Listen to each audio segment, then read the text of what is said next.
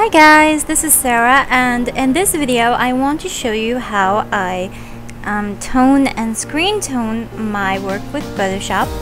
And in the future videos I'm going to show you how I also do it with the Illustrator, and also in the future I'm going to show you how I combine the two programs together, because I kind of had a request asking me to compare between Illustrator and Photoshop, and every program has stuff that isn't available on the other one and so on like that. So since everyone likes Photoshop and everyone's familiar with Photoshop, I thought it would be a good start to just start with the Photoshop CS6. Now let's get started with this tutorial.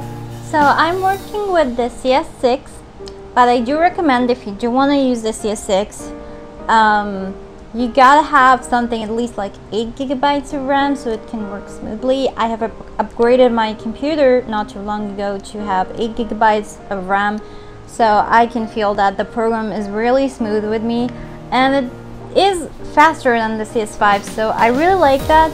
But again, you need to have enough memory to be able to handle the Photoshop. So how about if we start? I already opened this image, and I want to show you the inking process in it, because for me, I am a person who doesn't know how to ink with the tablet. It's not like me to actually try to draw something and my eyes on something else. It just feels weird. So I worked an option or something, an alternative. It might be not the best result, but still, it just in 2 steps it will clean up your picture just by adjustment here, and go to threshold, and it has inked and cleaned and made the picture white, because I drew on a bit of an off-white page. Usually it will tell you like 128, this is the number or default number of the threshold. The threshold is actually the blacks and whites. The more that you increase the amount of threshold, you're increasing the amount of black pixels in your picture. So the more I increase it like this, the more the blacker it will be, and so on like that. Though if I do kind of press OK, it will be permanent and I will not be able to change it. So there's another actually option you can do, which is I'm going to go to this yin and yang thing, create or fill adjustment layer. I'm going to the third option from the bottom, threshold. It will create something called the adjustment layer, which practically creates a threshold layer. In any moment, for example, you do not like 128 original or default number, just press here and you can adjust at any time.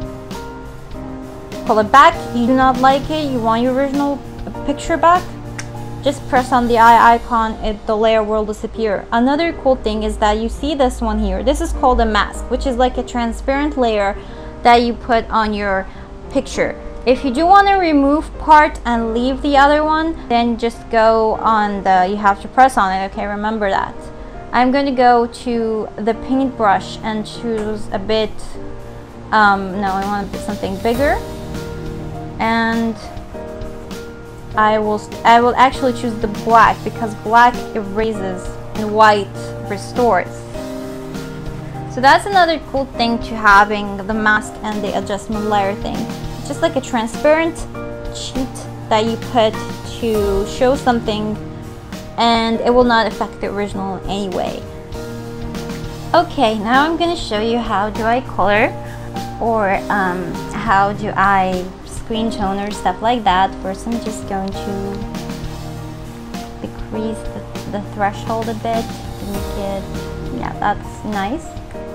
Now I'm going to create a new layer, choose multiply, and then I'm going to zoom in and pick the magnetic lasso tool and start to select this area. In case you're wondering, this is called Aqua.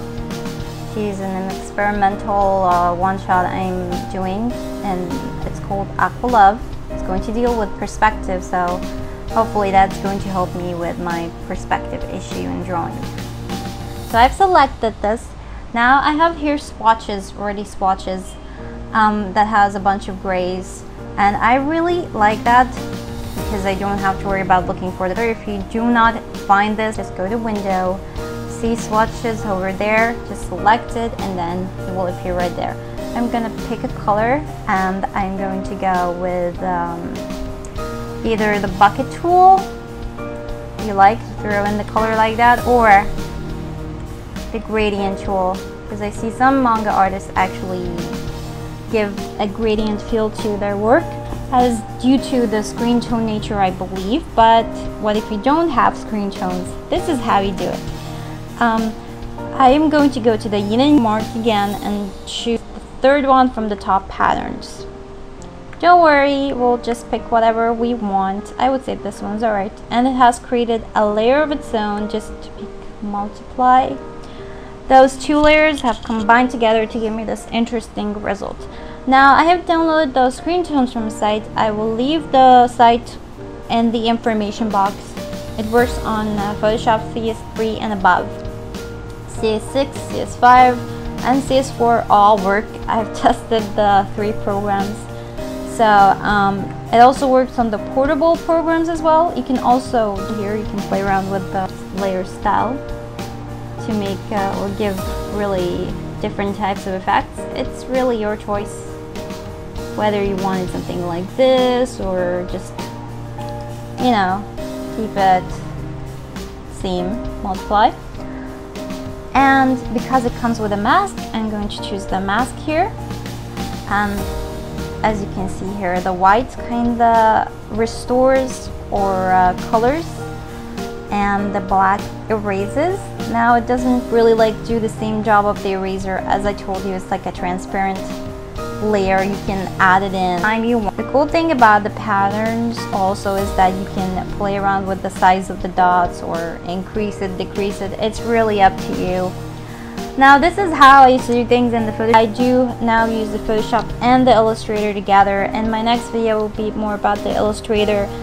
The third video will be how to use the 2 programs to use the best of the 2 worlds combined together to create the best results out of the 2 programs.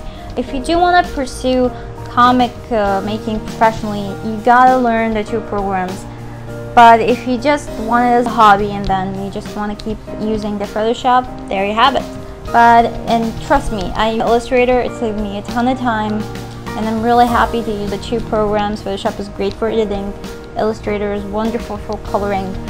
And if you want to add the InDesign to your package to make comics and magazine and book layouts, you have a full graphic diploma with you. That's great. You will have the tools to become a professional comic book artist. That's it, guys. I'll see you in my next video. Bye.